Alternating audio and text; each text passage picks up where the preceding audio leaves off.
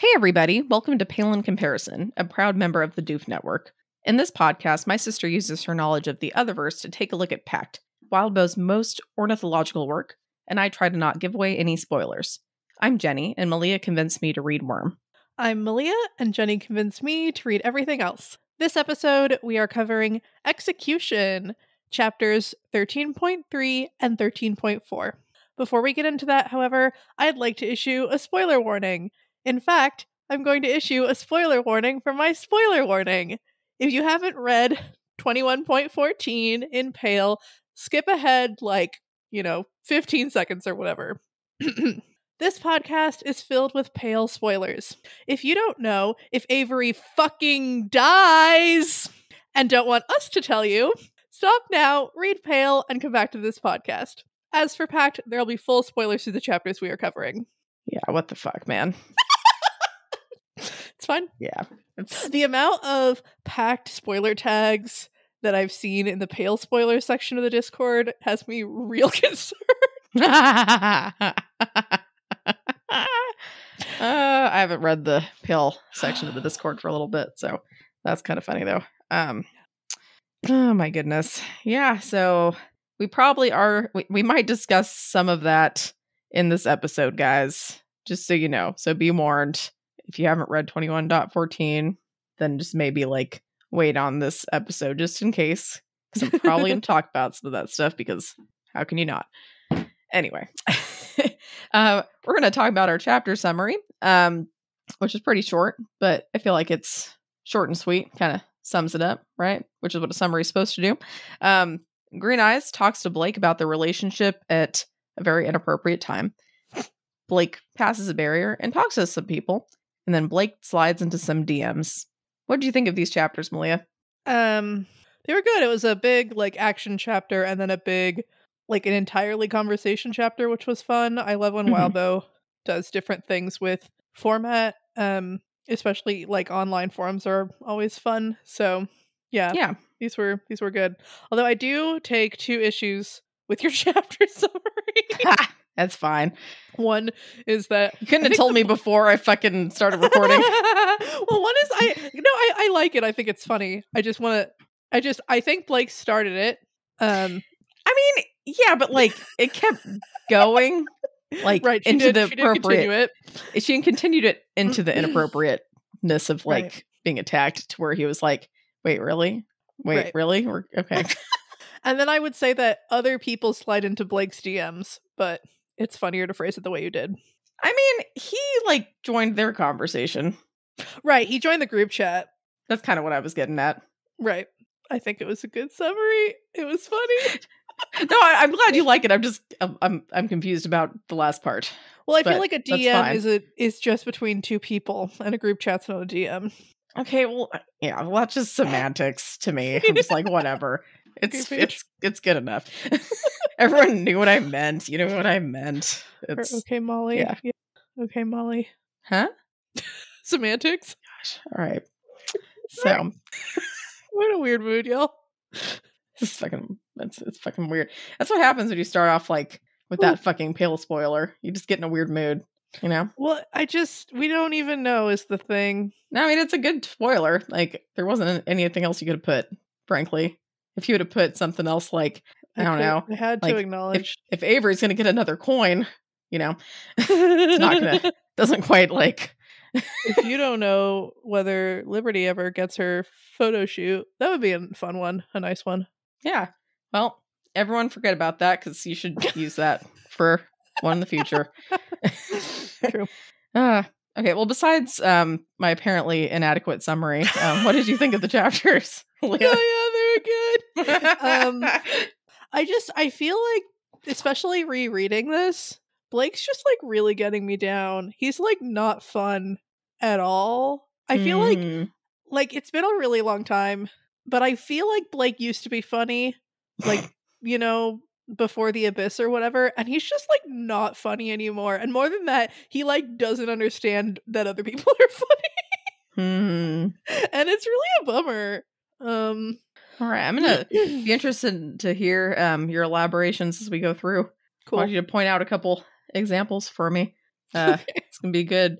All right. Well, we'll start off with. I still stand by my summary in terms of it making sense completely, by the way. So I'm sticking with it. So we're starting out with Green Eyes talking to Blake about the relationship at a very inappropriate time.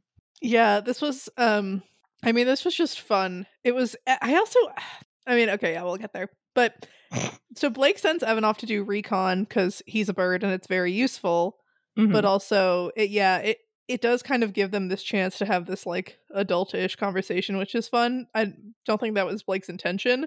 It was more like, oh, awkward, fill the silence. But Evan is pretty absent from both of these chapters, actually, because he's not in the chat.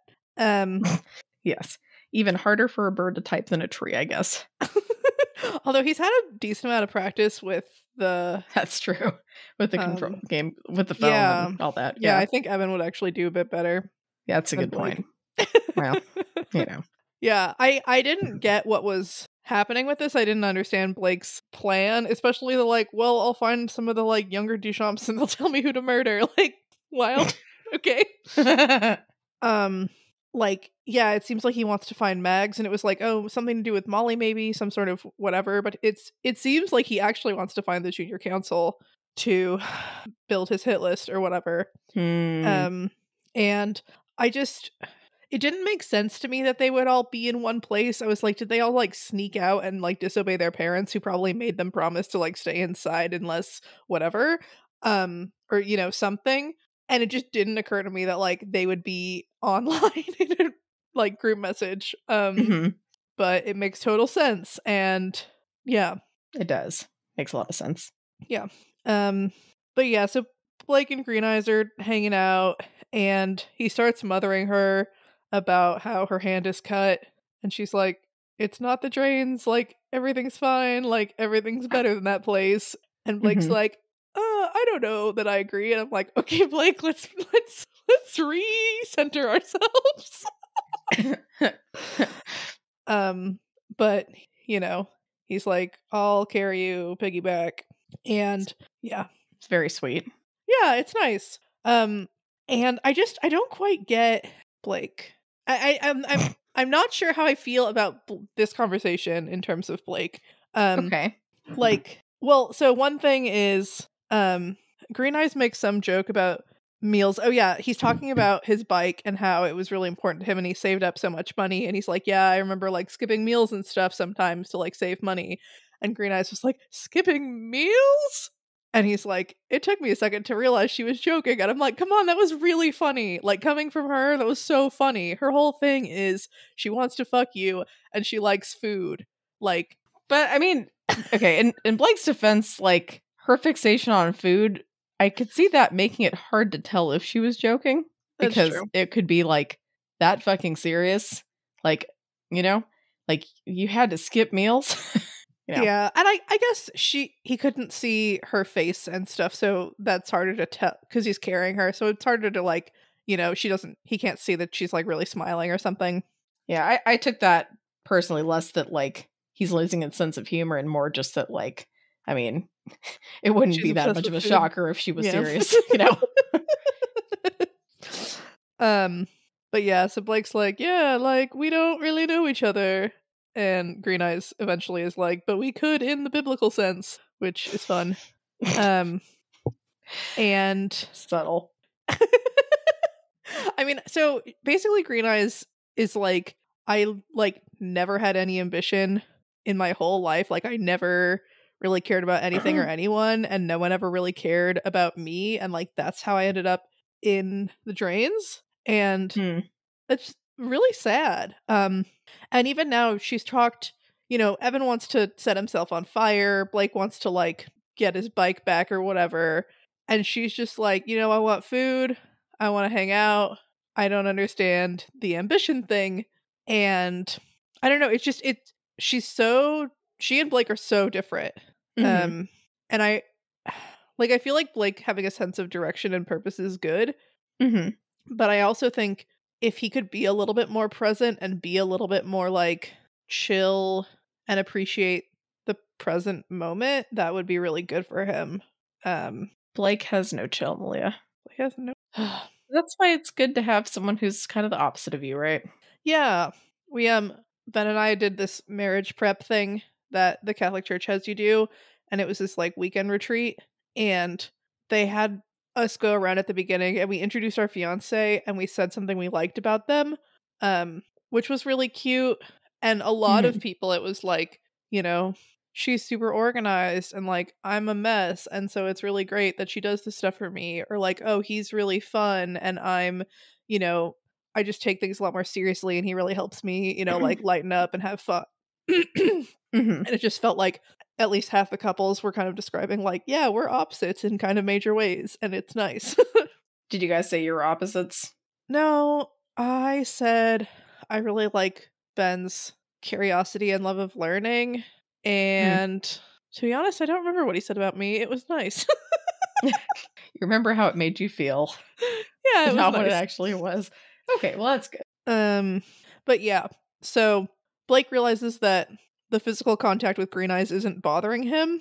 And like this is also kind of a realization for me. And part of me was like, well, is it because you're like mostly a tree now? Like, can you still feel, does your tree body have the same like nerve endings in the parts that aren't flesh? Um, but he seems to think that he should be bothered by it. Um, and I don't know if this is like a giving away part of his humanity thing or something. Like, I didn't know that he could do that outside of the abyss, but maybe he still can. Mhm. Um, but yeah, he's confiding in Green Eyes about how he feels weird, that he doesn't feel weird because a really big defining trauma in his life was that, Carl tried to use sex and other things to like control Blake. And that he feels weird knowing that that was actually real when he had like thought it wasn't, but he also isn't that bothered by it. He thinks that's weird. It's all just sort of like Blake's feeling weird about not feeling weird. Mhm. That's probably hard to tell if like how much of that is like due to just like a trauma response and how much of it is due to otherness and how much I don't know what's normal and Yeah, I mean, it is a really big shift from Blake in Arc 4 or whatever. Like, I can Mhm. see Blake, like this Blake, being in front of Conquest and just being like, yeah, fuck you. Like, not Yeah. completely terrified at this idea of this, like, masculine, overbearing figure, like, there to dominate him, Like, Yeah. it would bother him as much as it might bother, like, any person, not, like, specifically trigger shit Yeah. in Blake. And maybe he did give some of that up in the drains. I don't really remember a ton of the physical contact stuff since then. Um since Green Eyes kissing him, I guess. I don't think a lot of people have tried to touch him besides Green Eyes. Oh right, he was in a mirror. Yeah. Yeah. I don't know. Um but yeah, so then like the goblins are coming and they're gonna destroy them. And Green Eyes is like, yeah, but like if you wanna like, you know, have sex or like not have sex or like whatever, like it's chill, like I'm down for whatever, like let's date or something, but also we really don't have to. Um and I don't know, I just really love her. But something about Blake's internal narration here makes me uncomfortable. Like he's been really like suspicious of Green Eyes. Mhm. And I don't think he really has a reason to be. And I feel like he was really bothered by her killing Jan, which like fair, but he doesn't reflect at all about how he instigated that and also killed a bunch of people. Mhm. And I don't it almost feels like he like barely tolerates her in the way he thinks about her. Hmm. And I don't know if that's an accurate reading. Like, is it just that Blake is like detached from everything? Because he acknowledges at one point, like, I think the only people who care about me are a bird and a mermaid. And he does say to her, you're on the short list of people I'd like keep around or whatever, like that I'd want to see sometimes or something. And he doesn't have any like he tries really hard to not lie. So, but I don't know.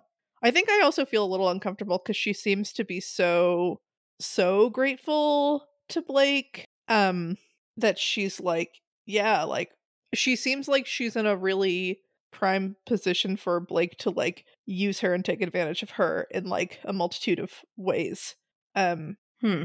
like I don't know, something about their like power dynamic feels weird, and I think she's like super down for whatever, Mm-hmm. but just the level of gratitude she has for him like getting her out of the drains feels weird. I don't know. Okay. Interesting. So I mean, does that level of gratitude not make sense? No, it does. It's just that the fact that like she's so grateful that like you're saying he could take advantage if he wanted to. Do you think he would? I mean, he summoned her to Hillsglade House to like kill people, and she was like, "That's cool." And then he's having her.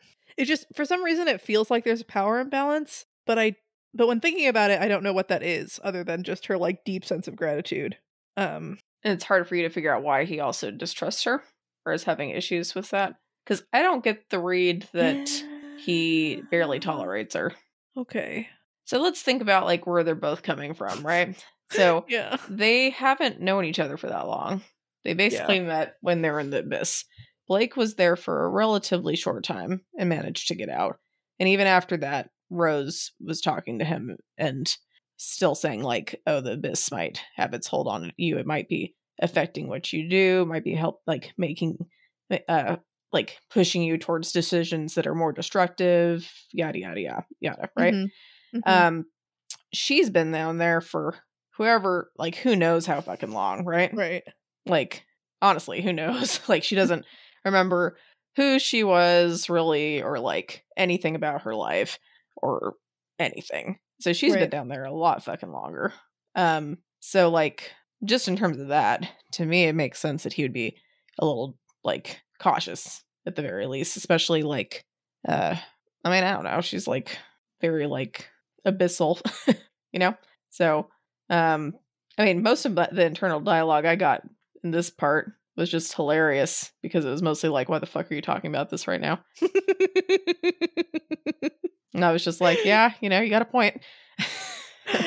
Yeah, one of my favorite exchanges was she's like, "You're being weird and overthinking it," and Blake's like, "I think you're being weird by talking about it right now." Mhm. And I thought that was really funny. I think that's another important contrast between them two as well, just to like, you know, like Blake has had a lot of trauma with like people wanting, like, with being taken advantage of and people like touching him or hurting him without like his consent, and right, doesn't trust people. That's like his baseline as a human, right? right, She is like starved for contact. She hasn't had anyone to talk to. She hasn't had any kind of like interaction with like anything except for things trying to eat her, or right. maybe vice versa, for eons, right? So that's already going to change like their dynamic in a lot of ways as well. That's true. I think that does make me feel a little bit better about it. I can't. Basically, I just like don't know if Blake is gonna just like become a horrible villain Hmm. or not. And so I find myself kind of distrusting of him. And Hmm. yeah. If that's the case, I'm not saying it is or it isn't, but I'm just kind of curious your thoughts. Like, based on how people have been talking about Blake, if he ends up being like this major villain, like, I guess I'm just curious what your thoughts on that are in terms of how everyone's talking about him. I guess people seem to like Blake. Yeah. It seems like people have a positive view of Blake, but I mean, I've really tried to not find out too much, and it could just Mm-hmm. be people are decent at remembering how things in the story are, and not wanting to spoil things for me. Mm-hmm. Um, I mean, yeah, when I read Worm, I thought Taylor like saved everyone and Mm-hmm. everything. And I know that a lot of fans of Worm are really, really pro Taylor, and then there's other people who are like, yeah, but and Yeah, I can see Blake being kind of like doing that. things that are really bad and people being like, Blake's the best. And Hmm. I love Blake, but I'm don't understand where we're going, I guess. He's just like murdering people. He's like Mm-hmm. getting a hit list of people to murder. It's another random question So take it with a grain of thought because it just popped into my head. I'm not saying one thing or another. So while we've been reading this story, there's been a lot of cases, as you have. Since you're a pale reader first, and I'm a packed reader first, right? So you've been having a different, like, you've had a lot more understanding and empathy with a lot of others that, like, I would have been like, fuck no, right? Like, fuck that guy. Like, no, there's nothing like redeemable about them. Blah blah blah blah blah. Like, I think the most recent one that you kind of were saying, like, I don't remember exactly what you said, but my gut reaction, like, to those clowns in the abyss, right? I don't remember if it was you or somebody. Somebody was basically talking about like being empathetic towards them. My gut reaction is still like, fuck those guys, right? So I'm kind of curious. Like, Blake is a total, like, a pretty much a total other, right? And he hasn't done. He's been pretty fucking good compared to a lot of like others, or at least boogeymen. So I'm kind of curious. Like, I mean, if you had just seen this guy as an other and didn't know him as a human before, would you be having more empathy for him? Or more like, maybe empathy is not the right word, but more like, I guess, trying to have more understanding of where he's coming from, or not necessarily. I don't think so, because the thing is, like, yeah, at this point, Blake has only like straight up gone to murder a couple of people. Most of what Blake's done has been like defending, the house, his friends, whatever.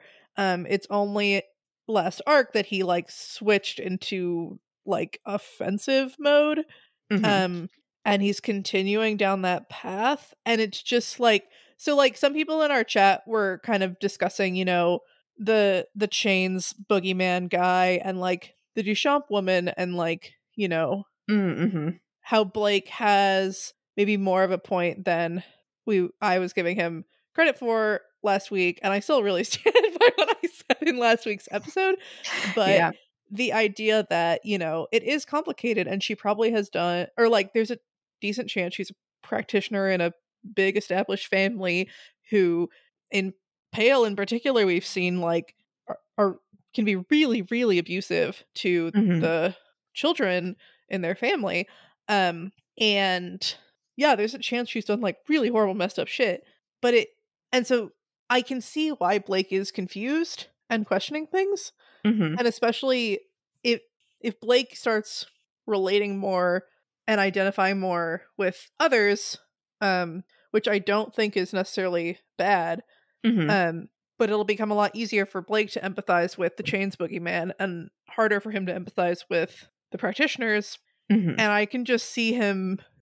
It seems like we're heading toward Blake being like, "Yep, they all gotta die." Like, it seems like we're heading toward him being like, "Andy, let me borrow your rocket launcher for a sec." We're going to a bad place. Whereas to me, Green Eyes seems like morally neutral. She's here to eat. She's here to hang out. She's not here to like be a good presence on the world necessarily, but she's not here to like murder everyone. Sure. I don't know. She's just hungry, but she doesn't want to eat you unless without your permission. So she's right. pretty nice. If you're cool after you're dead already and sentient, she's cool. Yeah. It's like Toad Swallow thinking about the fact that he helped the milkmaid, right? Like, the milkmaid, scary, bad, not very a fan.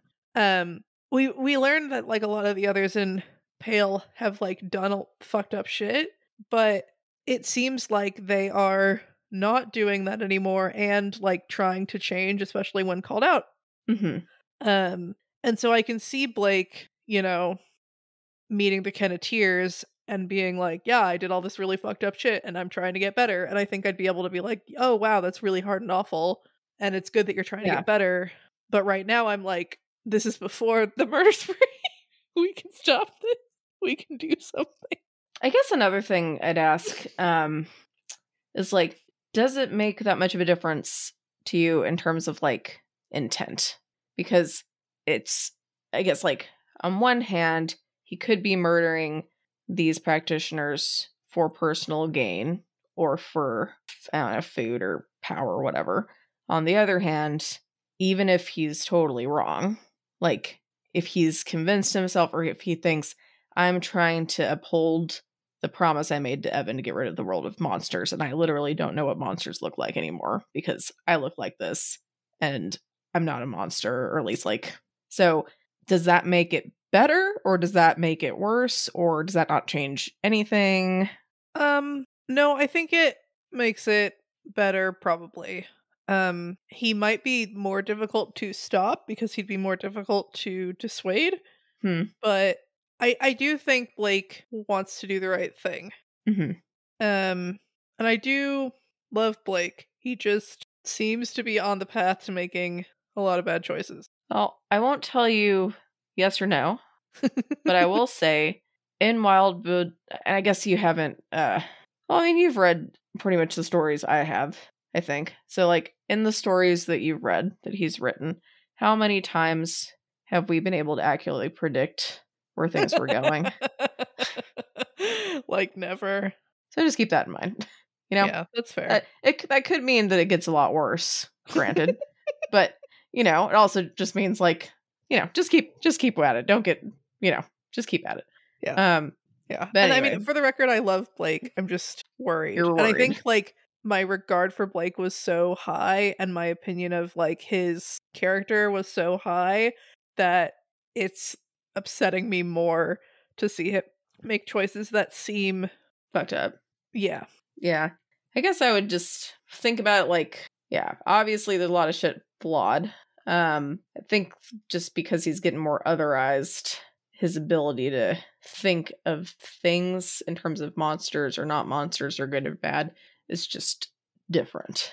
Yeah. So I think he's probably having to learn, you know, how do I tell this stuff, which, and like last week's chapter, probably explains a little bit more about like why he was standing around waiting, like trying to be like, should I go save that woman with the hooks all in her that's getting dragged into the depths of hell?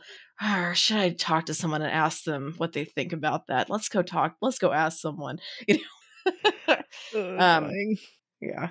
So, but anyway. Yeah.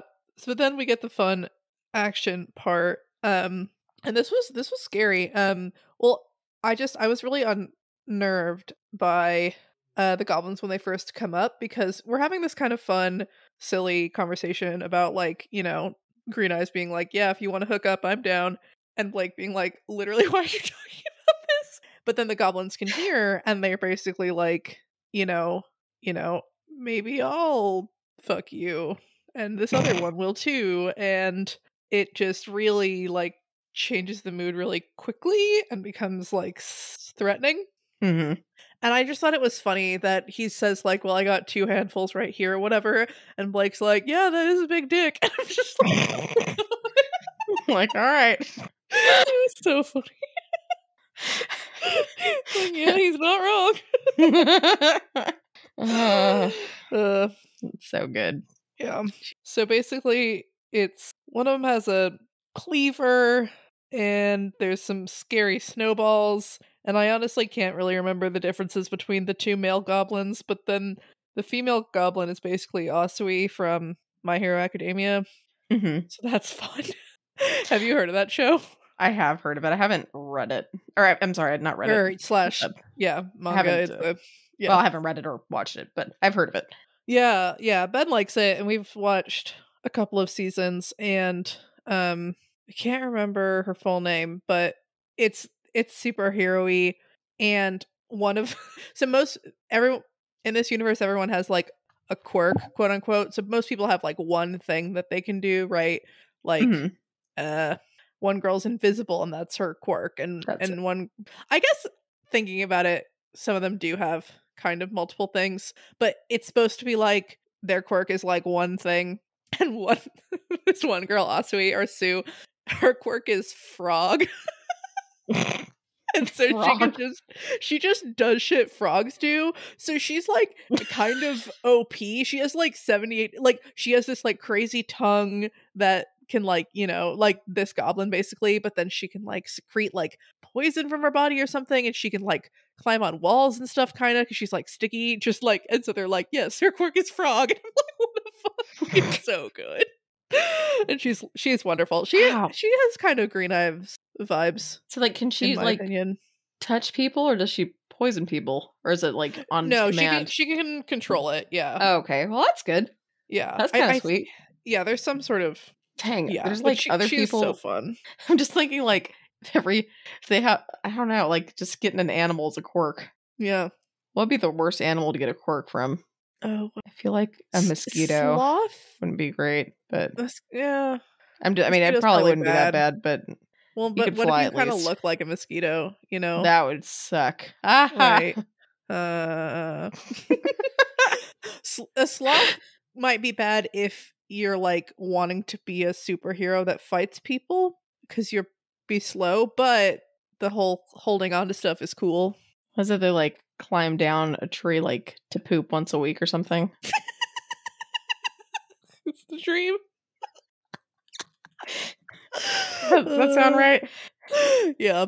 Right. I googled sloth poop, and the first thing comes up. Like, this is the title of the article: "The horror sloths go through every time they have to poop." That's the name. So upsetting. So it's like some Why don't meals they just can poop take from sloths. up on the top? Just let it all out. Jeez. So, given their slow movements, some meals can take sloths up to a month to digest. A sloth can lose 1/3 of his body weight from pooping, an ordeal that could be compared to childbirth. Oh my god. And this one doesn't sound horrible. It just sounds kind of hilarious. Sloths climb down from their trees and do a little poo dance to dig a small hole to go in. Upsetting. Oh, that's the whole fucking article? That is it? Okay. I can't even really call it an article, but the dance was the last bullet, so apparently they think that's the most horrific part. Because it saved like the most horrific bit for last, I guess. After the deed is done, they do another dance to slightly cover it up before they head back up. Why they do that? No one knows, Malia. So it was like, why do they wait? Why do they risk their lives when they could just rain poo down from the treetops like other canopy dwellers? No one knows. That's wild. That is wild. It really doesn't seem worth it. Yeah. I mean, yeah, have to think about like, yeah, if you're sloth, what parts would you actually want to keep? And what parts would you use any of it? Would you just be like, no, I like pooping like a normal person? Like, I guess you could climb trees. You could sleep in a tree. Yeah. You could be really good at like red light, green light, I guess. Only if you could turn. Well, no, you wouldn't. You wouldn't. You'd be last. You'd be really bad at that, actually. I'm just thinking of like yeah, no, that's wrong. Go ahead. I'm trying to decide if a platypus would be like a really cool quirk or a really bad quirk. I would love being a platypus. Would you have to like lay eggs? Hey, if you could turn it on and off, only when you want. If I could choose to lay an egg. No, she can talk normally. Does she look like a frog? No, but there's some people have like bird heads and they can't turn that on and off. I don't understand the show. Yeah, it doesn't have an incredibly consistent like whatever, but it's kind of fun. It's like it's like Worm the anime. So it's like so there's some fun. I doubt that. There's some like fun powers and stuff. Yeah, you're right. It's Worm the like shoujin anime, whatever. Like aged down, and they just make lots of big speeches, and they all want to be the best. And is it like a bunch of Case 53s with some of those duck heads? Yeah, not entirely, but there's definitely Case 53s in there, and they're not treated bad, which is nice. That's good. There you go. No, I don't think anyone's ever like ew about anyone. Like the egghead guy. Hate that guy. He sucks. Forgot his name, but just like egg. Egg dude. Then Victoria hates eggs, which is just funny. It's really funny. Like whatever. I mean, I like eggs, but I wouldn't want to eat eggs after seeing that guy. Oh, that's harsh. Okay, if you saw someone who's like had like yolk running down their fucking head and shit, like, would you be like, I'm in the mood for some like over easy with some bacon and stuff? No. I really hope not. Yeah. I mean, if I would be really like just disturbed if whoever I was with saw that and was like, let's go get some breakfast. All right, anyway. Yeah. I don't remember what his like what he actually did besides. He was egg. I don't know. I mean, I know he was egg, but I don't remember like It's if he had any like combat things, or I feel like he had some stuff, but I just can't remember what they are. Anyway, Yeah, I don't remember. I'm sure people will tell us. Be like, I can't believe you forgot Eggwin. I mean, that's not his name. That's your cat. But I apologize for that, Malia. It's okay. It's Right? Eggwin. Yeah, I say Egwene. It's Egwene. Sorry. No one knows how to pronounce it. Well, I mean, it's your cat, so I think you probably are the correct one. I guess. Egwene. Not bad. Yeah. Sorry, let's keep talking about what we're supposed to talk about. Cool. But yeah, so they kick some ass. It's interesting that like the goblins seem to kind of be their own undoing. Like the thing that allows Blake and Green Eyes to really like get the upper hand is that, I mean, he does a pretty good job in killing one of the goblins, but it's really the tongue lady who kills that one.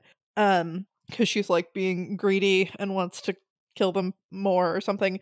But then, you know, it goes from being a 2 versus 3 to a 2 versus 2, and Blake doesn't even describe it. He's like, yeah, we just fucking took him down. Like we just dominated. So they fucked up. Yeah, they fucked up. That's kind of great. I think it was interesting that like, I mean, one thing that made me hopeful was Blake's first thing was like, okay, promise not to hurt people or whatever, and the goblins are like, absolutely not. And so he's like, well, okay, weapon form or death. So they're in weapon form. I wonder how long they'll stay that way. Good question. Yeah, that was pretty great. Then, Green Eyes ate the statue pretty much. This was really funny. They're just like, where the fuck is Evan? And Green Eyes is like, oh, I hear him. Help, help, help, help, help, help, help. Like, God, he's so good. And yeah, so Green Eyes snatches the gargoyle out of the air and gets upset because it's not meat and says she wants a snack and that she wants chicken nuggets. And then, you know, Blake kind of calls her out because he knows she's like saying she wants to eat Evan. Because Evan's like, I owe you one, and she's like, really? Like, I am hungry. Yeah. And she's like, I want real chicken nuggets. And Evan's like, I don't know that those exist. Like, those aren't, like, chicken nuggets aren't really real. And she's, yeah, anyway, I don't have to repeat the whole thing. Go read it. It was great. Yeah, that's great. Love it. Oh, my goodness. And we don't really see what she says. I hope that next chapter we get Evan being like, she wants to eat me or something. But we'll see. Or I hope Blake goes out and they have chicken nuggets. Something. Yeah, awesome.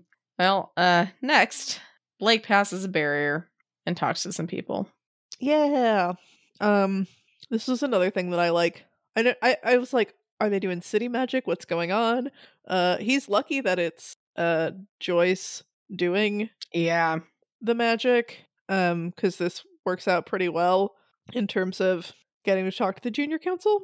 But yeah, he's basically like, lol, I'll be back in an indeterminate amount of time, and you know, bye. And yeah. I mean, I guess like I don't know what else he could have done, but it felt mean. Like I feel like he didn't expect to be able to get through, and then he was just like, oh, okay, I guess I'll be back. Yeah, maybe.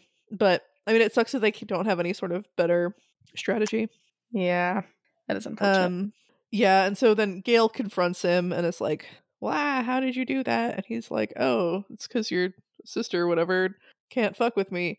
And she's like, why should I let you in? And he's like, oh, because like I killed your husband. And she's like, oh, cool, rad, come in. Which is wild. It's hilarious. She's like, oh man, she shouldn't have, that wasn't her call, but okay. Yeah, okay, come in. I guess you're cool. It's just like, how fucking horrible was this man that it's just like, oh, okay. So I guess he kind of made a good choice. Well, it was weird because this makes it seem like the two mountain dudes, one of them was Gale's husband, but I thought it was the necromancer because one of the mountain men was married to Jan. And so I thought the necromancer was Gale's husband. I guess he could have been Joyce's husband, but this felt like this. It I feels honestly like the can't remember. options are number 1, I'm wrong. Number 2, it's just a little continuity error and it's no big deal. Or number 3, it's a clue. So Well, I guess it's one of those. there's a 1 in 3 chance that this matters. So I'll drop it for now. But yeah, he's like, yeah, I murdered your uncle, and so let's keep going. Let's keep it moving. Let's yeah. Also, let's call my cousins. And I was like, I miss your cousins. Yeah, I guess so. They do. Are they still in the abyss? Like, where are they? Where did they go? What's happening? They got everybody out of the abyss. How did they get on the phone? Well, we didn't see that. We saw Blake walk off out of the portal thingy without looking back. Like, they didn't have coats. Like, I don't know what happened to them. They all got okay, anyway, we're just gonna move on. Okay. Blake slides into some DMs, although apparently not really, but whatever, you guys know what I mean. This was a really fun way to do a chapter. It's interesting that Blake, like I think we see everything that Blake sees in the chat, because he mentions that he had waited a little bit before saying something. I find this to be pretty interesting. It's interesting that some Behames are online, although they probably weren't all at the house with Alistair and Rose or whatever. But like, I wonder, what do they know? Did they know about Rose? Like, do they know about the night? I don't know. But they're like, okay, maybe we should make some sort of deal before we know, who's won, who's lost. And Penny's being like super controlling, and it's kind of annoying. Yeah. Mags is like acting like the babysitter. She's like, if you, do this again, I'll have to do this. But isn't. I mean, I think Mags is doing a pretty good job. She's not like. She's like a debate moderator or something. She's like trying to set and enforce rules about the conversation. She's not like giving too much of her opinion about anything. Unless it's about like the conversation, which Mags is great. And I hope we see her soon. Yeah, she's doing a good job during this part. It's also, so I usually what I do is I read the chapter and then I listen to the audiobook when I do my notes. And the audiobook makes Penny and the way she sends messages like real annoying. Because it's like Penny D da Penny D da Penny D, and it's just like and it's different, when you're just reading it. Probably less obnoxious, for all the characters, but it felt annoying. I love that it's fun seeing practitioners in like teen practitioners, because Penny starts to, say, I know we're tired, I know we're upset or whatever, and like list off one more I know, and Craig's like, combo break to like fuck up the rule of 3, and it's like, I don't even know what that would have gotten her, probably some like infinitesimal whatever, but it's really funny. Yeah, that was pretty good. This it was good. We get a confirmation that there's less than 3 hours left till sunrise. This night has passed faster than I thought it would, but also that's still enough time for some shit to go down. Oh yeah. And then we get Blake being super dramatic. I mean, it's like, I don't know how else he would have done this, but it feels real dramatic to just like rename his name in the chat to be like, hi, I'm here. But if he starts talking as though he was Lola, that's like not cool. But it's like, because he can't type for shit, he like does that, and then it takes him so long to be like, hello, it's fine. And it just takes him so long to be like, no, everyone is fine. I just want to talk to you. Yeah, I'm like, maybe he could have like had her, I don't know. It was very dramatic. It was hilarious though. We get a little bit of feeling bad about Jan being killed. She made good cookies and she was lonely and her husband sucked. Mm. And the Behaves had this weird quirk. I mean, it was useful in terms of the story for us to know if there was like that there were side conversations happening, and maybe if they're on some sort of chat where it's harder to see DMs or something. But I feel like Owen and I don't know who else would be like, I'm PMing you, like in the main chat kind of a lot. And yeah, I don't think the last bit would have landed as hard if we weren't aware that there were these other chats and options going on. But it just felt like real dramatic to be like, by the way, everyone, I'm saying shit behind your back. Yeah, Blake is like, hey, you shouldn't want your family to be in charge of Jacob's Bell. And I'm like, okay, with the Behames, they're going to get Rose and they're going to get more power drainage. So that's fair. Yeah. And the Duchamps, I guess, it's that theory of like, oh, why would your family change and stop doing these things that have like worked? But yeah, I feel like it's obvious why the family whose head is married to a diabolist would have problems. Yeah. It makes less sense to me about the Duchamps, but like, yeah. Yeah, and Blake's just he's come so that they can see that the Thorburns are real people or something, and also get names for his hit list. Mm-hmm. And Penny's like, nope. And Megs is like, well, aren't you like that's shitty? Don't just silence everyone. Yeah. I don't like that Blake's killing people, and it's a little scary, but and I'm like, a little okay. I thought it was funny that they're like so pissed about Penny muting them, like for like I don't know, kind of a long time. They're all just like, "How dare you do that?" Like they're just so pissed about they're it. Just and I'm really like, mad. Why don't we focus on what Blake just said?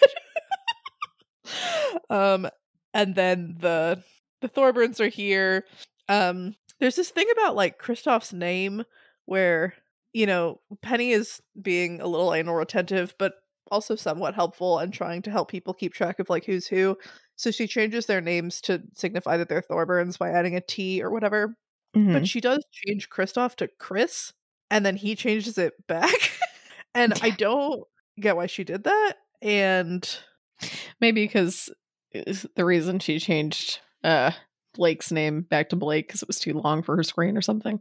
I don't know. Yeah, it just felt like kind of a like a interesting detail. Like it characterized Kristoff, but I was like, I don't get why she did that. But cool. Yeah, it's kind of annoying. Yeah. And so Blake's like, hey, talk to my cousins because even if they're like dickheads, you should know that they exist and talk to them before you like kill them like you killed Molly. And Blake I was gonna say Blake takes yet another opportunity to tell Laird's kids that he killed Laird, but this was brought up by I think Owen, to be fair, so it wasn't quite the same as Blake just bringing it up. Yeah, that's true. But he definitely was like, fuck yeah. It's like, obviously. Like, yeah. And Blake's like, yeah, I don't really have a future. I'll either be dead or I'll be like off somewhere else fucking shit up. And Mags is like, yeah, if you like, did the whole seal thing, you'd like have some more stability and the, Abyss wouldn't have quite as much of a pull on you. And Blake's like, yeah, I would definitely rather die. Yeah. Definitely. Definitely rather die.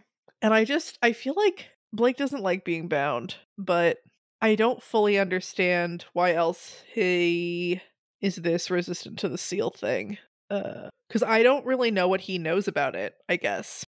But Peter's like, hey, Mags, I feel like I should be able to talk more. And she's like, yeah, that sounds fair. And I'm like, this is a bad decision.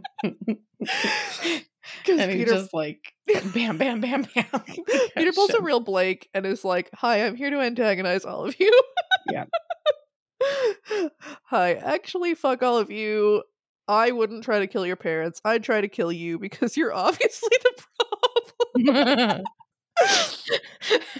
Because at least your parents like acknowledge that they're dickheads. And I think it's cool that he's like, you know, you should all feel bad about Molly because you all should have done something, and it's like really shit. And I like that he gets this opportunity to like shove this in their faces. Yeah.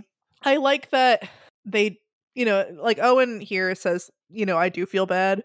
I talked to my dad about this. Like, I do feel bad about this. And he's like, okay, but feeling bad doesn't fix anything. And I'm like, I mean, it kind of can. I think, yeah, it's not like just feeling bad doesn't fix anything, but if you reflect on that Mm-hmm. and let that inform your choices, you know, if you let that that can- motivate you to fix something or like to change your behavior or to right, like feeling like paralyzed and stuff, feeling just totally like whatever, like yeah, that's not really helpful. Like when I'm on a plane and I like am convinced I'm gonna die because I'm on a plane, that's not helpful. And convincing myself to not think about it is good. Yeah. But I also can't control anything that's happening to me when I'm on that plane. Whereas maybe feeling bad about your dad like murdering / orchestrating the murder of your classmate can help you to make Like- some decisions down the line. Yeah. They're slightly different, yes. Situations. So then we get probably one of the most memorable lines for me in all of Pact so far. Like, this is really gonna stick out for me when I think about Pact. Penny's like, you know, I just want to say that you suck and nobody likes you, and I'm so proud of all of my cousins for not like giving you any names for your murder list. And Blake's like, I have 7 names. And this was such a like holy fuck moment. And he's like, you know, Blake out, mic drop, talk to my cousins if you want, bye. Yeah, it was good shit. I love that. It was so good. And Peter is like, you don't deserve a safe space, fuck you. And like, it's terrifying, but I love this. I don't know, it's so it also just says something about how awful their family is, given that like I can't imagine being like, oh yeah, it'd be cool if someone like murdered my, you know, uncle, like my aunt's husband, like yeah, or like, you know, my sister's husband, or like, you know, just like I can't imagine how shitty things have to be like, ooh, you're looking for people to murder this person. It's nuts. It's pretty wild. It's wild stuff. It's so wild. But yeah, so this was, I have 7 names. I can't. And what a number. Yeah. It's more hardcore than 3. It is. It's the next. Mm-hmm. It's the next number. All right. Well, now we're at our Pale in comparison section. So I feel like there's a lot of things about Pale we could talk about, even not being related to this chapter. But it looks like there's something from last chapter that you do want to talk about. Yeah, this is just a brief thing, but I think this is also a 2114 spoiler, but we get to see Anne fight, which was fun, and she has a bunch of chains. And it just immediately reminded me of the Chain Boogeyman, and I wonder if she like got inspiration from him. And it just sort of like made me happy. And I can't remember exactly what Anne and Deb and all them do, if she's like an abyssal adjacent person, but it was pretty funny to be like, hey. Yeah. Chain lady. That was, yeah. You know, it's like the first time I've been cheering for Anne. I know. I was like really, it was really cool that they were all like, oh yeah, Anne like completely 100% has got this. Like they were just like Lucy was like, oh, you know, like if you have any big favors or whatever, like, you know, like pull out your big shit, but also you completely have got this, you're going to own. And then she does. It was like, yeah, like she like totally dominated, and it was great. It Awesome. was like, fuck you, you stupid kids, and you fucking Carmine bastard. Fuck your face. Yeah. And like she still sucks real bad, but it was Yeah. just so But it's I don't know, better if like she sucks while being on your side, you know? right. And it something about her like, you know, being a capable practitioner is a lot more satisfying than if she just like sucked. Yeah. And it Sucked was at like everything. Yeah. It is it is more satisfying that she actually like knows what she's doing. Yeah. I agree. And like, you know, Anthem would have been like the you know, a bad person for that. Like it seems like basically everyone else there would have been a really bad person in that fight, but Anne was like perfect. Yeah. Yeah, she was great. She was great. She's like, "You guys don't have anything I want. You can fuck off." So she's like fucking perfect. That's great. It was awesome. The another thing that's a little bit general is I'm happy that I've been reading Pact before this part of the story. With Mariska being like an abyssal goddess or whatever. Oh yeah. Like I know more about what that means. A lot more than what we've gotten from Pale. Yeah. I think partially probably because Pact is so much about the abyss, while Bo's kind of been like staying away from it, exploring other things, and not wanting to like retread the same stuff. Yeah. But it's so much more effective knowing like, oh, all of her like scary servant people that are like dying or whatever and being sucked down and coming back. Like I know more about like what that is and what that means. And it's just really having me think of Blake and boogeymen and all that stuff all the time. Yeah. It's pretty spooky stuff, but it's super interesting. Okay. I know this isn't really, but like we have to talk about it a little bit because like you are going to be on their episode this week if you wanted to I guess save it, but we can talk about it.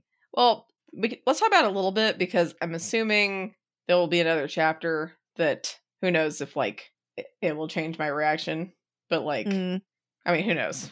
Maybe not, but like I'm assuming that it's going to be an interlude that has where we don't learn anything about Avery and it like has like nothing to do with anything. Is like what I'm assuming. I think you're probably absolutely right. But yeah, we don't have to talk about that much, but I'm just worried. Is she dead? Is she a boogeyman? I don't think she's dead, at least yet. But the description of how quickly the blood was spreading, and it does not sound good. And it doesn't seem like Snowdrop managed to get her into the. I mean, mate. I mean, they black there, but and Charles looks sad. And fuck you, Charles. Fuck your face, bro. And she describes like a yanking sensation when Snowdrop pulls her and she's like been shot, and so that's bad. It's all bad. Yeah. It's like, well, shit. Like, I mean, it's like a little bit more real, I feel like. Like, you know, these are little kids basically, even though they don't think they're little kids.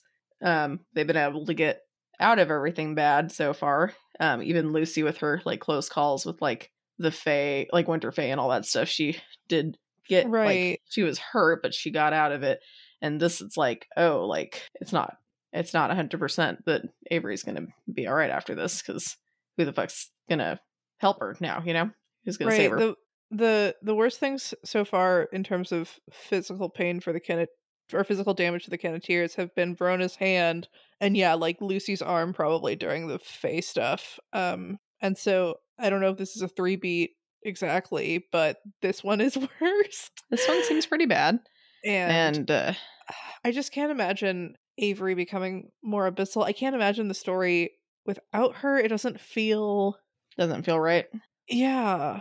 We're just gonna have to see where the story goes and have faith, I guess. But right, like I don't think she's dead. I do think that there will be lasting consequences, but I'm hoping they're not abyssal related. Yeah, I hope not. That would suck. Yeah, it's like gunshots are weird because I don't know. It just depends on like where. Obviously, you get shot. You can get shot and be fine for a while. You know, you can get shot and like bleed out in minutes. Like it's just depending on the type of bullets, all that kind of stuff. It just is all very different. So sucks. So we'll just have to see. I'm like, Snowdrop, put pressure. Make a tourniquet. Make a tourniquet. And just her abdomen? Isn't it like her... Oh, I forgot. Yeah, it wasn't her abdomen. Don't make a tourniquet. It's not going to help. Sorry, I was thinking of her leg. Never mind. Yeah, tourniquet. Okay. Okay, now make a tourniquet. Although, yeah, put a lot of pressure. A lot of fucking pressure. And don't let up and just hold it. There's some good shit nowadays that you can get, and they have it like in the emergency room. You can get it in first aid kits and stuff if you buy one to keep in your car, because I have one, because I just have that luck to where I come across accidents enough that I keep one in my car. Not like that often, but enough that I've had to use it a few times. But they have like special gauze that they've actually like I'm blanking on what it's called for some reason, but you can Google. It's basically like fast clot type of gauze. It has like clotting type of agents in it. And I mean, if someone's like, it helps a lot. And they've developed a lot of the stuff in combat. That's actually where they've gotten a lot of the technology for emergency medicine. Like, at least, yeah, which is kind of interesting. Yeah. So, which sucks that, like, you know, we've had to go to war and have people be in that situation, but I guess at least we have better equipment for that, for bad accidents and gunshots and things. Yeah. Anyway, I hope she's okay, Malia. I'm not okay. Like, I'm pretty sure I'm pretty like damn positive she's not dead yet, because she cannot be an off-screen death, for fuck's sake. Right. You know, I will riot. And it did make me think about Blake and Arc 7. Mm-hmm. And that was a lot more like, and then I died, than this was. Yeah, and he that's true. even didn't say that. He just said he didn't make it to the window. Whereas what kind of boogeyman like, do you think Avery's gonna be? Holy fuck. That'd be interesting. Would she sprout like actual antlers? Or no, would she be like a wolf? I hate this. Let's talk about something. All right. Okay. Well, this is a good transition. We're going to talk about Malia's bold and specific prediction. Yay! So I don't know if I've predicted this before exactly, but I think that Grandma Rose didn't specially make Rose necessarily. I think like Blake is her change agent. I think that Blake is the specially created one or something. Like, he talks a little bit about in this chapter that he bleeds and he's like surprised that there's blood, and I'm like, hey, that's probably a good sign, right? Like he had a heart and he has blood, and he's the one out there like really hates the status quo, like really like gonna try to fuck some shit up. And it feels like this is, I mean, and it could just be like she needs them both to whatever, but he really feels like the vehicle through which change can be enacted. It doesn't fully match with the whole like Blake's supposed to die sort of a thing, but I mean, it kind of does. I don't know. Okay, sweet. Yeah. All right. Well, thank you, Malia. All right, we're talking about a previous discussion question, which was pick a scene from Pact or Pale. If that scene was in a musical, what song would the characters be singing? Captain Rhino's first, and I'm going to be honest, I don't think I'm going to read all of these. Well, I was going to say, how about I have like 2 from this list that I really want to shout out, and maybe you can pick 1 or 2. Is it going to be from Dr. Horrible's sing-along blog? I was actually going to pick 2 different ones, but... what am I saying? There's Disney on here. Have you seen Dr. Horrible's sing-along blog? I have. Okay, yeah. It's been a while since I saw that. I honestly forgot about it until I saw this list, and then I was like, oh my gosh, I need to watch it again. Go ahead. Sorry. You go first. I gotta look. Okay, well, the 2 I wanted to shout out were Alistair would sing "Oh, I Just Can't Wait to Be King" from The Lion King, which is fucking perfect. And then Molly's Bell, and the question that Blake is asking, which is who is the monster and who is the man, is very prominent in the song "The Bells of Notre Dame" from The Hunchback of Notre Dame, and that's a great shout out. Very underrated. I like it. Yeah. I missed the first one because I was trying to look at one of my songs. You said from The Lion King. Which one from The Lion King? Oh, I Just Can't Wait to Be King. Okay. I guess the other one's The Lion King too. Just uncanny. All right. Okay, let's stop. You just gotta start talking. Okay. It's like, all right. Just because I love this song. I mean, I love a lot of Disney songs, but I gotta say, I'll Make a Man Out of You, from Mulan. And Captain Rita says, this would be in the context of practitioner patriarchs think they're singing this song, but they're actually singing a villain song. Yeah. And then the other one is from Dr. Horrible's sing-along blog, The Bad Horse Letter. And it'd be for the Abyssal Boogeymen. That would make me which laugh. is just really funny. If y'all don't know, just Google it, Bad Horse Letter for Dr. Horrible's sing-along blog, and then just be like, this is supposed to be,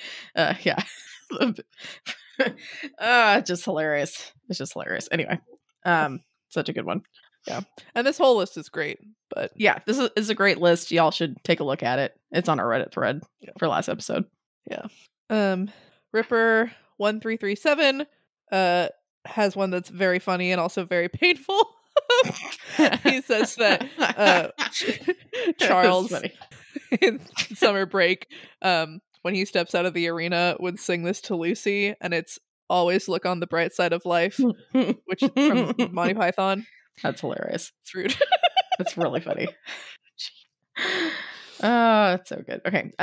Hobo Demon says, when the rest of the dog tags show up in the arena, ragtimes, he wanted to say, with Alabaster covering Emma Goldman, John opening with, I am here so you can get to be, and the rest of the number, what the dog tags would have wanted to say. And I can't think of what that song, how that song goes.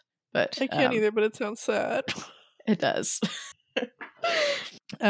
Tommy B says that Reggie the Composite Kid would sing People Disappear Here by Halsey. Which very on the nose. Pretty on point. Yeah. Damn. And then last but not least, the Lime Boy. They were saying that they started to make a list of songs on their phone that make them think of Otherverse characters before realizing they already have one, apparently. So some highlights. Blake returning from the abyss and getting pissed at Rose. Be Cyclops Rock. They might be giants. Molly getting more and more pissed at Mags. Would be Mrs. Bluebeard. Also by They Might Be Giants. The Jacob's Bell others getting more and more riled up by Molly's bell. Ding Dong, Rude Tales of Magic and Huge Today. Mustard's introduction song. Either Reprehensible or Kiss Me, Son of God. Also by They Might Be Giants. They also say expect 90% of this to be They Might Be Giants. Sorry. Let's see. Mag's at the end of her arc. Talking about Patrick, Dead to Me, Eel Valley. The Bahame kids ganging up on Blake after erasing a chapter. Push back the hands. They Might Be Giants. And let me see. The denizens of the Forest Ribbon Trail taunting Avery. Careful what you pack. They Might Be Giants. Last but not least, rumors about Clementine's car. Summer Breeze. They Might Be Giants. I have a lot more They Might Be Giants I should listen to, apparently. Yeah. Yeah. Like, I might have to look up some of these songs. Yeah. They're great. They have one about James K. Polk. Who's the president. I think someone challenged them to write a song about it. They were like, yeah, we can write a song about anything, and someone was like, all right, James K. Polk, and they were like, done. It's it's solid. It's a great song. That's so great. Oh my god. Yeah. All right. Oh my, this is a great discussion question, Jen. Thank you. All right. This week's discussion question. If you went on a marriage retreat with a character, who would you go with, and what good quality would you name for them? I thought it was, I just got inspired by you, Malia. Well, thanks for listening, everybody. If you enjoyed this episode and you'd like to help support the podcast, please subscribe, share it with your friends, and leave a rating and review. To support our podcast, go to patreon.com/doofmedia. And if you'd like to support Wildbow as he continues to write fantastic stories, go to patreon.com/wildbow. you can follow the pod on Twitter at Pale Comparison, or send us an email at paleincomparisonpod@gmail.com. Keep an eye out for our Reddit thread in r/parahumans, where you can answer our discussion question and share your thoughts on this episode. In addition, if you would like to see all of my predictions laid out, check out our episode description for a link to a prediction tracker. Next episode, we will be covering chapters 13.5 and 13.6. Also, I want to do a little shout out and congratulations to one of the other Doof podcasts. The Kingslingers has just wrapped up their second season. Woo! It's never a bad time to check out the Kingslingers. I like to binge their stuff because I don't read Stephen King and I never will, so I want the whole plot to stay in my head. So I actually just started their coverage of The Stand, which is like a really popular Stephen King novel, apparently. And it was the last one in season 2. And there were like a couple of times today that I wanted to be like, oh yeah, like in The Stand. And then I was like, oh, that's not where, like, you know, like that's not a Wild Bow story. Like, I don't know. I just like sort of dropped it. But it's cool. Yeah. Tell them congrats and maybe listen to some Stephen King shit. Yeah. I think they're doing it and some other ones in season 3, and it'll be their last season, supposedly. So, yeah. Supposedly. You never know. Well, no, you never know. Yeah, Matt and Scott are great. They're really, really fun to listen to, so you should check them out. This week's fun fact. So everyone's heard, you know, stuff about the world's oldest profession in the world being prostitution. Turns out it might actually be dentistry. What? Apparently, one study found evidence of teeth being drilled in skulls that date back from 7,500 to 9,000 years ago, which is a long time ago. It's a long time ago. It's a really long time ago. The questions are, do they know that that was a service that was exchanged for some sort of monetary value? And second, do they know that there weren't other things? Yeah. Maybe even prostitution in exchange for dentistry. You never know. Whoa. No, I mean, but at the very least, dentistry's been around for a really fucking long time. And that's really cool. Which is pretty cool. I honestly would be surprised if that was literally the oldest profession in the world, because, like, really, you guys couldn't think of anything else first, like normal health or... I mean, it's the teeth first. This was the first one where they were like, no, you will give me exactly 3 chickens for 1 filling.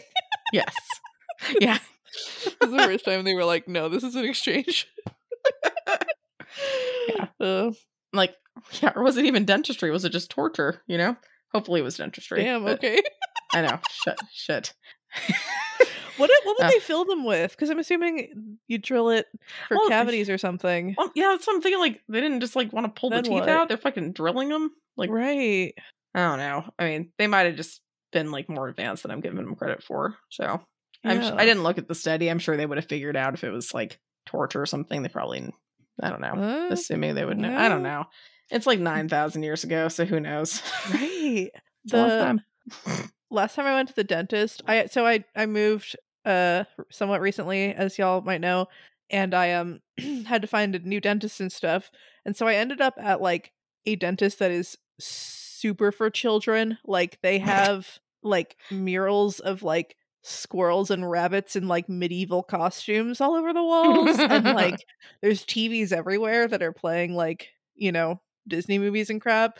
Because at first I was like, wow, I feel kind of embarrassed that I'm here as a patient, because I'm obviously not really supposed to be here. And like the staff, they were all like cool and whatever.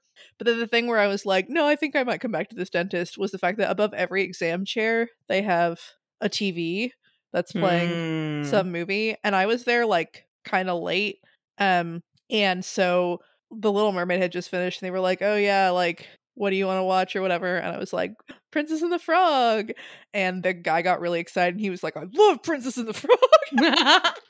And so I got like a couple of fillings, but I got to just watch Princess and the Frog while they did it. And they didn't numb me. This is like the second time this has happened to me, where they were like, oh, these aren't that bad. Tell me if it hurts. Was it that bad? No, it was fine, but it was horrifying.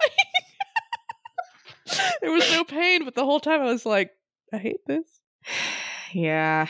So I always feel like it's because we have some procedures that like we have to keep people kind of awake for, you know, just because we either have to have them like give breathing instructions or because like it might cause them to breathe like too deeply so it can affect the accuracy of the biopsy or whatever we're doing. And so, but, I mean, most of our procedures, like the worst part about it is getting like the numbing medicine anyway. And so it always sucks because like when they're doing consent, a lot of times the freaking resident will go out and be like, oh yeah, they're going to knock you out. You're going to be completely like out and stuff. And some of those things, some of those cases I will try because they can be very painful, but like some of them I can't. And so I have to kind of be like, hey, so it's kind of light sedation. I'm going to make you comfortable. You might not sleep, but you probably won't care anyway. And sometimes they're able to, you know, accept that. And sometimes they're like, what do you mean I'm not going to sleep? They told me I was going to sleep. What do you mean? And I'm like, it's going to be fine. Like, you're going to be okay. And then like 90% of the time they're like, oh, we're done. Or like, oh, that wasn't that bad. So it's fine. But it just is like, anyway, that's just my excerpt. I had laughing gas when I got 3 of my wisdom teeth taken out. And so I remember, like, they also, at this dentist appointment, they were like, wow, you were, like, super cooperative and helpful. And, like, I've never had anyone, like, move their tongue out of the way. And I'm like, that's because you work with children, but okay. But I remember doing this. Part of why I do that is I remember during my wisdom teeth extraction that I was really trying to be helpful, but apparently, like, I just kept sticking my tongue in, like, all the wrong places. And he kept having to be like, can you stop? And I was like, wee! So I don't remember anything about my wisdom tooth extraction except afterwards the Vicodin made me throw up. And so yeah, which was not great, but it's all right. So I didn't really take Vicodin after very much. And then I went to a barbecue a couple days after, which you're definitely not supposed to do. But I like was like, I'm not missing this barbecue. It's a Filipino barbecue. It's at Deandra's house. And that was had the best food. And they're watching scary movies. How did you manage to eat? How did I manage to eat? Yeah. Very carefully. And not much of it. I only chewed with my front teeth and made sure I swallowed like I don't know. I didn't have that much. Again, this was a really stupid idea, but I did it. And I still have all my teeth to this day and everything went fine. But don't do that. If you get your wisdom teeth out, don't go to a barbecue until they tell you it's okay to eat stuff. That's amazing. All right. Well, I have to work tomorrow, so I'm going to go. But sorry for being so late, guys. It was my fault. So, well, first it was my fault, so it's fine. Yeah, but you probably wouldn't have been late. But I was like, I had the hiccups, to be fair, guys. That wouldn't have been a fun recording. I mean, it probably it would have been, it might have been fun at first, but it would have gotten real old to be listening to me like this time for our Palin comparison. You know, right? Like no one was sick. There was no emergency. I had the hiccups, man. I couldn't get it to stop. They were bad. So, all right, guys. Well, have a good one. Talk to you next week. And Malia, I'll talk to you later. Awesome. Bye. Bye.